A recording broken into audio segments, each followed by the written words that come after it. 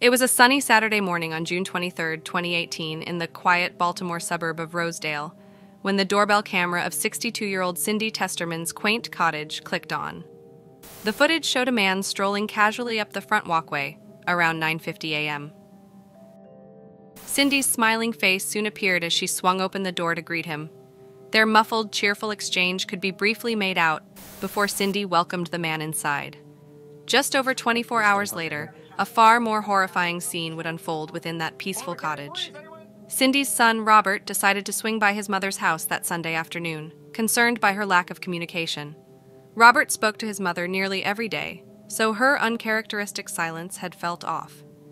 As Robert hesitantly stepped through the front door, an ominous feeling washed over him, and there was a strange smell in the air he couldn't quite place. As he walked further inside, the scene unfolding froze him in his tracks. There was his beloved mother lying crumpled on the kitchen floor, blood surrounding her battered body from multiple visible wounds. He instantly recognized the unmistakable emptiness of death. As he tried to make sense of the scene before him, his eye caught something equally alarming. His mother's 12-gauge shotgun sitting inexplicably atop the kitchen table. Past the table, the scene looked violently disrupted. Drawers stood emptied out, contents dumped in chaos. A doorway to the left revealed more disorder in the living room beyond. Furniture in disarray, cabinets emptied with items strewn across the floor. It was clear that foul play was involved. But everything's been all recorded.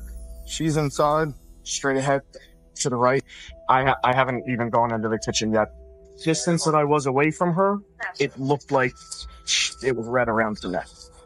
Within minutes, first responders had flooded the scene and confirmed Robert's greatest fear. His mother was dead. Detectives surveying the area took note of the blood-stained kitchen floor and walls, clear signs of a violent struggle. Cindy's body displayed multiple wounds concentrated around her head, neck, and chest, which investigators suspected had been inflicted by a bladed weapon used with extreme force. Equally disturbing was the state of disorder in Cindy's home. Cash and other valuables appeared stolen, and her 2013 Honda Accord was conspicuously absent from the driveway. As detectives began canvassing Cindy's shaken neighborhood looking for any witnesses, they sat down with her grieving son to comb through footage from Cindy's home doorbell camera. Looking at the home security system. So if we go back to, that's yesterday, so Friday, I can see her coming home. That's my mom. So I can see her coming home. The video held disturbing revelations. They spotted an unknown man making contact with Cindy during the days leading up to the murder. It was clear that they knew each other, yet Cindy's son Robert had no idea who this man was. As investigators went door to door, desperately seeking anyone who might shed light on Cindy's demise, they encountered unsettling revelations surrounding her neighbor and friend, Judy Slebzak, who resided across the street. The man spotted on camera entering Cindy's home shortly before her murder was revealed to be none other than Judy's 32-year-old stepson, Ryan McGuire.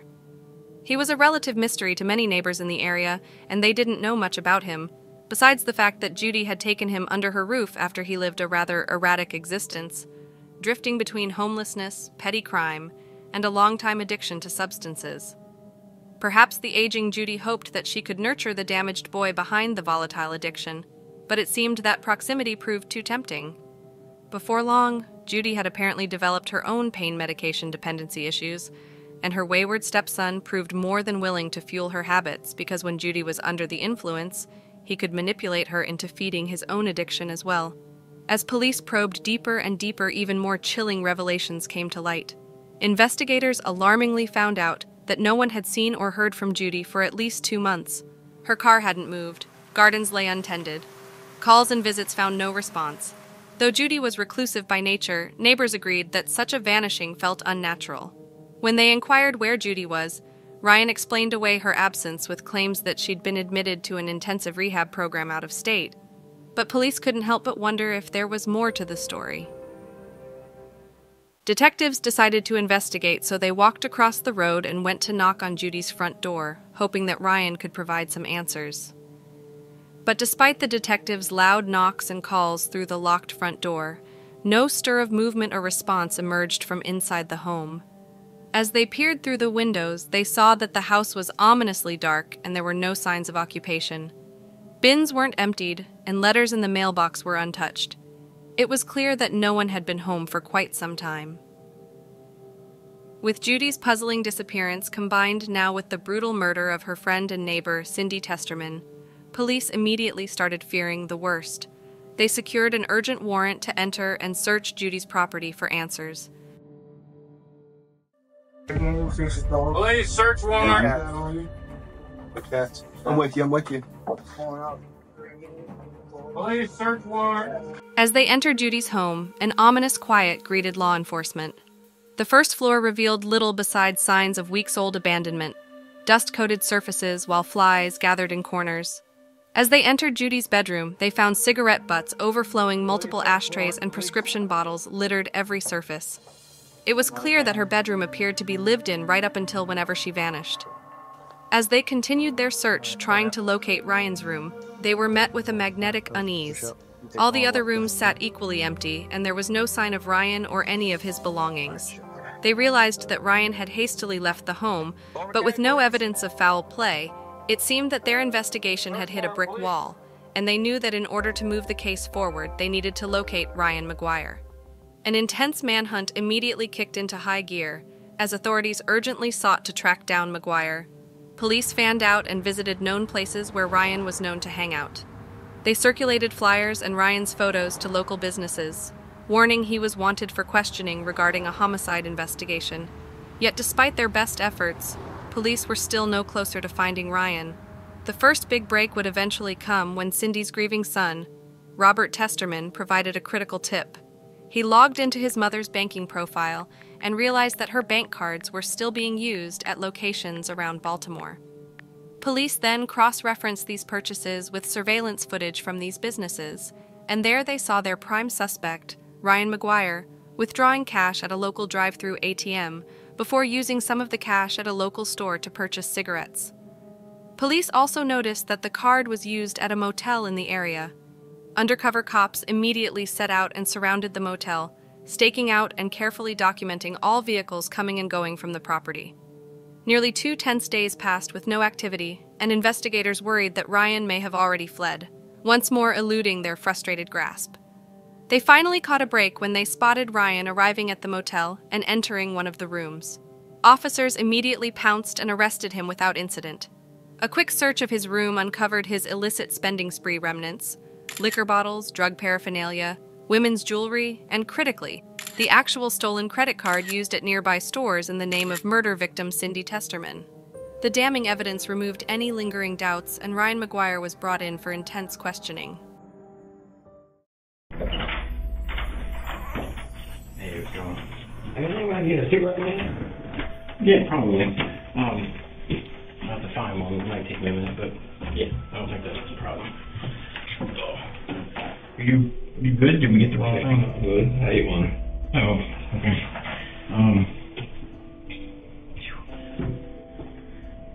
Anything else you need? I just want a cigarette. You give me a cigarette right now, I'll tell you everything y'all need to know. Okay. What was all that about? I'm not. I'm drugs. Okay. You use drugs? Yeah. Are you under the influence of anything right now? No. Okay. I have nothing today. Okay.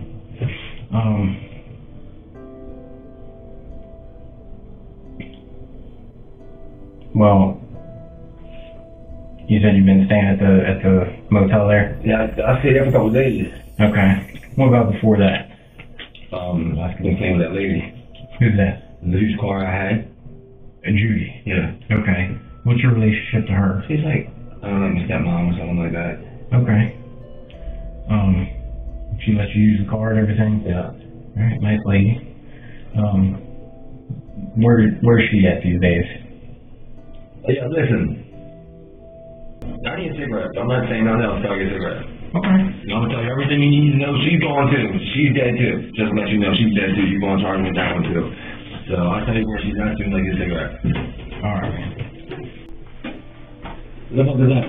It's you don't like people smoking in here. So, allegedly suck up the. Y'all not gonna find Judy without me telling you where she's at. Where's she at? She's on her out. Okay. y'all take it, I'll show you where it's at.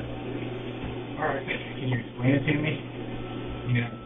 She got high. She was getting high, so she asked me to shoot her up. I shot up and she OD'd. So I had a warrant. I wasn't going to call the police.